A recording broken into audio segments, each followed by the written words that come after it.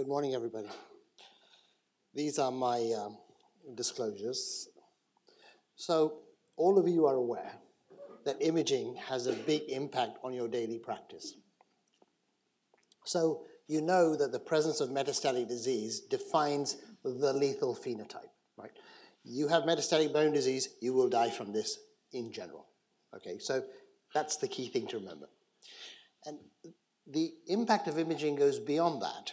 The imaging defines subgroups in whom you can do your clinical trials. So simply by saying somebody has M+ or M++ disease, that defines a clinical group depending on where the patient is in their patient pathway. We also know that imaging, the site of imaging, is highly prognostic. And all of you will have seen this paper published last year, looking at the site of metastatic disease and how that influences prognosis. So if you have liver metastases, you are in a bad place. If you have nodal disease, your survival rates are going to be better. And that's defined on imaging, not a PSA test, not on some biomarkers. That's defined on imaging. Okay. We also know that the volume of disease, together with patient symptoms, determines what treatment you get. So, if you have castrate-naive prostate cancer and you have high volume disease, you benefit from combination chemotherapy plus hormonal therapy. The effect is probably less in lower volumes of disease. How do you define volume? On the basis of imaging. So, all of you are feeling really good because you're thinking, well, we can do all this stuff, right? You know, why do we need to think creatively? Why do we need to think better? I would say, as a radiologist practicing in 2016, that the tools that you are using today are unfit for purpose. Unfit for purpose. And this is somebody who's actually providing you with these tools and getting paid for it, right? Now, so when I say to you that a patient has no metastatic disease, a lot of these patients have metastatic disease. And that has clinical consequences. If I say a patient has one deposit, I've got my fingers crossed because actually the patient could have 2, could have 10, could have 20 that you don't know about. The other problem with imaging is that if you use imaging the way you do it today, you do a disservice to the patient because of your response criteria. And let me just show you a real-world example of this. So here is a patient on enzalutamide. Now, this is the baseline, a PSA of 45. This is not a PET scan, okay? For those of you who think looks like a PET scan, it isn't a PET scan. This is a new whole-body MRI scan. And you can see on here that you have retroperitoneal nodal disease, but no bone disease, and therefore the bone scan is negative. Not surprising. Now, the patient gets treated with enzalutamide. Week 13, PSA is suppressed. You can see the nodal disease decreases, no bone disease. Everybody's very happy that this patient is responding. Week 25. Now, what happens? You see there's a deposit just there. Sorry, there. And you'll say, what? I can't see that. And then you zoom in. And this is what MRI enables you to do. You've done it twice before. You can zoom in. A red arrow can appear by magic, right, and says, this lesion was not here on the 2 previous occasions. Therefore, this is oligoprogressive disease at week 25. Okay? The problem is that you guys are using PSA and bone scans. Okay, so what happens? You carry on using quite an expensive treatment, week 27, okay, and week 37, and then the bone scan becomes positive, 1 and 2 lesions. The MRI at this stage is showing 5 lesions. The problem with your response criteria is that if you see progression, you need to confirm it. So what happens? You keep treating. You keep treating, and at week 49, the patient has 7 metastases. Now, this was the date of oligoprogressive disease, an opportunity that presented itself. The problem was that you waited till polymetastatic disease appeared. And this is what gets recorded in the notes. So that delay means that you went from less clonal heterogeneity to much more clonal heterogeneity, driven by enzalutamide, right? Which we did detect 25 weeks beforehand. Therein lies the problem with your response criteria. A lot of you will say, well, I don't use bone scans, I use PSA and I use CT scans. Well, that's okay, isn't it? It's in the guidelines. Well, look at this patient. This patient develops a flare phenomenon on enzalutamide. And we know that happens, so we can deal with that. And the patient, you can see over time, improves on enzalutamide. No doubt about the fact that this patient is responding. Look at the CT scan. You see, the CT scan, right, shows the appearance of a new lesion. Lots of radiologists would call that progression because it looks like it's appeared. It's more conspicuous. Therefore, this must be progression. Well, it isn't. This is called sclerotic response. The reason radiologists make this error time and time again is because it looks a bit like this. And this is sclerotic progression. This is a spine that I've straightened out using next generation software. And clearly this patient has progressed. He is more symptomatic, his PSA is going up, you've got lots more disease in the bone marrow. The problem is sclerotic progression and sclerotic response are two features that radiologists really have difficulty in doing. I mean, I know the difference and I have trouble. If I have trouble, other radiologists are also having trouble. And that's what leads to this whole problem. So what can you do about this? Well, it turns out that the marrow space has lots of targets which we can image.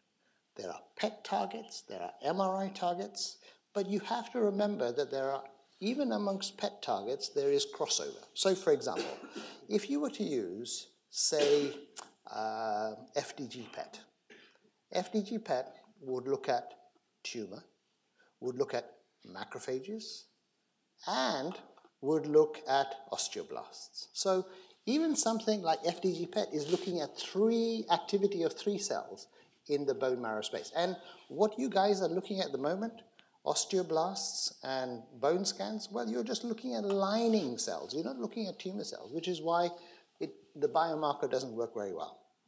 So if you look at the PET traces, there are 5 compounds that are clinically approved for use worldwide. So FDG PET is approved. Nobody uses it because it's non-specific. Sodium fluoride PET, really hot in America. Lots of people using it, but it's just a super bone scan. Choline PET. So carbon in the States, fluorine in Europe, approved, 2012. An amino acid metabolite, approved in the US this year, not approved in Europe. And PSMA approved in Europe, the Far East, Australia, but not approved in a big number in the USA. So this is a super bone scan. So this is sodium fluoride PET, same patient. Now, what you find is the sensitivity increases relative to bone scans. But the mechanism is still the same. The CT component of the PET-CT improves specificity, okay? But you have to realize that you are not looking at tumor cells. You are looking at osteoblastic action. And here's an example of that. So here in the red arrow is a lytic deposit, and you can see the activity is at the bone margin. It's not actually in the tumor in here. See, so there's no activity actually in the middle because you are looking at osteoblasts, not the tumor cell. So it's indirect. Choline PET, often used in Europe, and this is looking at something called the Kennedy pathway. So the Kennedy pathway looks at the incorporation of choline into membranes. And the important thing for you to remember is that there's quite high uptake in a number of tissues. So the liver, the kidneys, and the pancreas. So if you look at this patient, you can see there's relatively high uptake here in the liver, salivary glands, pancreas. Now, luckily, there's not many pancreatic metastases that we have to worry about with prostate cancer, but there are liver metastases, and the prevalence of metastatic liver disease increases over time, and antemortem is present in 50% of patients. So you start using these agents in the castrate-resistant state, particularly on second line, third line. The prevalence of metastatic liver disease goes up. You don't see it because of this problem, okay? The nice thing is that you can look at bone and liver disease at the same time. Okay, there are problems. So, for example, here is a metastasis, not seen. Here's the higher uptake in the liver. Here, this is not a metastasis. This is a bowel polyp. Here's a metastasis, not seen. Here's a metastasis, not seen. But this metastasis is seen. So the sclerotic deposit is the one that you will miss. And of course, prostate metastases are sclerotic. And that's one of the reasons why you've got a poor performance. So when you have a PSA, your biochemical recurrence is less than 1, then you know the tumor is there, but choline isn't showing it to you. So there is this dependence. But when you have a PSA of more than 5, it's pretty good, okay? So there is this dependence on PSA. And there are multiple small studies, mostly more than 50, 60 patients, showing that you can use choline to monitor response. So here's a patient who gets better, and the arrows show you tumors that get smaller, and then the tumor recurs, and the choline increases. So you can use it to monitor response, and it seems to be quite reasonable in small studies so far. The new kid in the block is PSMA PET. You've heard the word PSMA PET several times already in the last 24 hours. This is a membrane protein, okay, that is highly expressed, higher in high-grade cancers and on patients with ADT. So there's upregulation when patients are on ADT. So in other words, you see it better in metastatic disease and in castrate-resistant prostate cancer. And this is the mechanism for upregulation of PSMA when patients are on ADT. So there's a good rationale for why you should be using PSMA in the metastatic setting. The important thing is this is not only a diagnostic imaging target, but is now also a radiotherapeutic target. Now, part of its advantage over choline is the fact that the liver uptake is less and the background bone marrow uptake is less. So this is the same patient. You can see there's some time has elapsed between the two.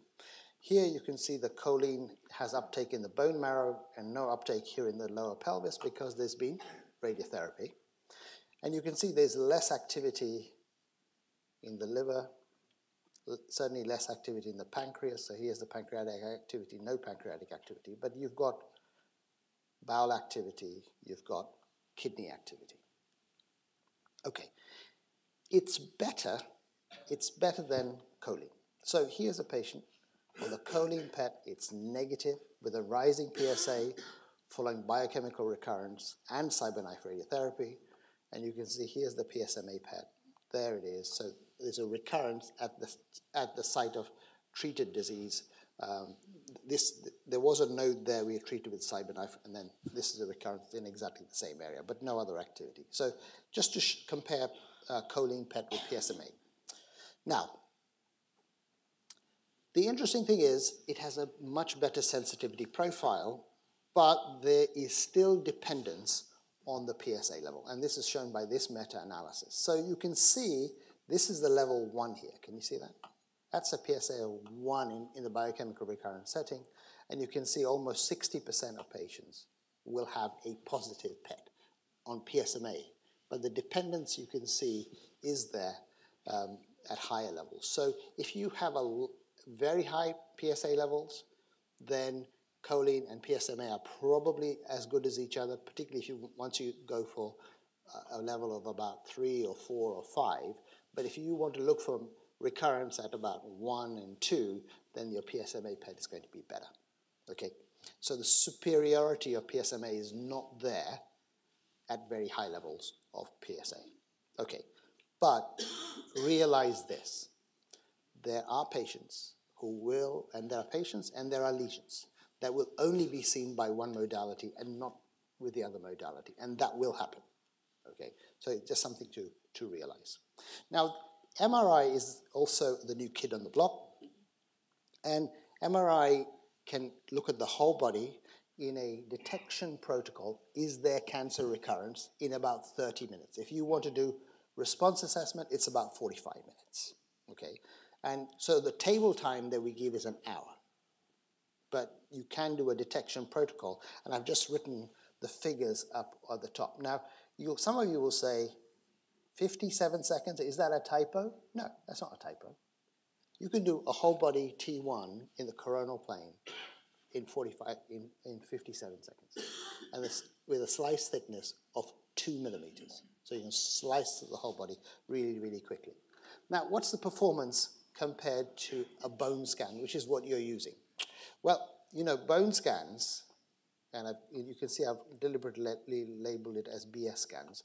You see, this is MRI scan performance, this is PET scan performance, but bone scan performance is not as good in this century. So we need to think about it. Now, in terms of, we have criteria for progression. So if things look bad, they're usually getting bad. And here's an example of somebody who looks bad. PSA looks great. Problem, PSA looks good. MRI looks bad, right? So PSA, what you guys are using, be careful, okay? And you can also see other things such as adrenal hyperplasia. So this patient's on enzalutamide, and you can see the development of adrenal hyperplasia. So this is before enza, this is after enza. It's rare, but you do see it. And you can see the emergence of new lesions in the body. Okay, and then we have criteria for when things get better. So the problem with prostate cancer is if you treat it effectively, it leaves scars. And when it leaves scars, you don't know what the hell is going on. Okay, so this is one of the problems. The diffusion technique, in fact, helps us here because it doesn't care about scarring. And so you can look at these three-dimensional images, and these, again, are not PET scans. These are MRI scans, and I'll just stop the movie. You can look and say, patient is worse between this exam and this exam, starts on docetaxel. You can see the patient improves after 4 cycles, after 10 cycles. After a break, you can see the disease reemerges. Then the patient gets treated with cabazitaxel, and you can see that the disease gets better again. Okay, so you can follow treatments over time. Why do you get these changes? You get these changes, and here's another example of changes that you can see on the MRI, because you kill cells. The minute you kill cells, the MRI signal changes. And here's an example of how the MRI changes dramatically. So here's what we quantify, the apparent diffusion coefficient before treatment and after 4 cycles of docetaxel. And then by color coding each one of these voxels in the body, you can see where cell death is occurring. So you can look at a patient like this and say, there's loads of cell kill, there's more kill in the green areas. So we've decided to go for 3 colors because we want to show this to urologists. Red is bad, yellow is dying, green is good. Yes, 3 colors. So dying, so alive, dying, dead. So yeah, in this particular example, red is alive, yes, green is dead, and yellows are dying. Okay, just to keep things simple. So in fact, this technology has now gone into a standards document, and it's called METRADS, Metastasis Response Assessment Diagnostic System. And this was published earlier this year in European Urology, and many of you will have seen it. It gives us a method of communicating with you what we are actually seeing. We have criteria for when things go bad. So here's a patient with primary resistance on ADT, and it looks worse, and you wouldn't expect the apparent diffusion coefficient to change. And the red should stay red, and you know it does. When disease gets bad, it looks bad, and it stays red. For a urologist, more red is bad. Okay. Now compare that to this patient. So here's, if you were looking, this patient's getting docetaxel. You can see that it's stable. So your radiologist would say stable. The PSA would say the patient is getting better, right? So everybody's happy. Your radiologist is staying stable, correct? The problem is the patient is progressing, right? And here we go. You can see the emergence of new liver disease. This is a problem. Not only do you see the emergence of new disease, but you see lots and lots of red colors, which you can obviously see, but you also see this heterogeneity of response. You can see how red colors are mixing with green colors, are mixing with yellow colors, right? This is this heterogeneity of response coming in. Okay, so why are we going down this route? We're going down this route because currently you are using two criteria, progression, no progression. That's what happens in the clinic every day. That determines what you do and how you act. What we want to do as radiologists is move that on and to give you three response criteria, to say something is progressing, something is stable, and something is responding. So you get three groups rather than two groups. And if you give you a different method of presentation of the data, then perhaps you will start thinking differently. If you start thinking differently, then you might act differently. Thank you very much.